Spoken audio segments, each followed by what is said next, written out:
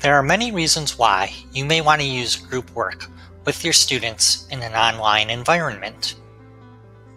Group work has the potential to improve learning outcomes for your students in many ways. Group work activities are based upon constructivist theories of learning. This is where students work together to build knowledge around certain topics.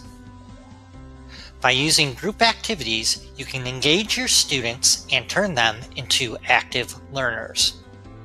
Active learners demonstrate better understanding of the materials, more knowledge retention, and a greater motivation for learning.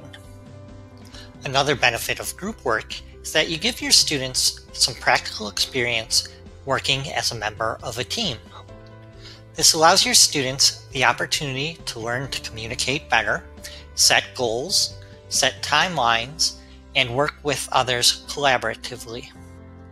These are all skills that future employers will be looking for, and these experiences will help your students be successful in their professions later on.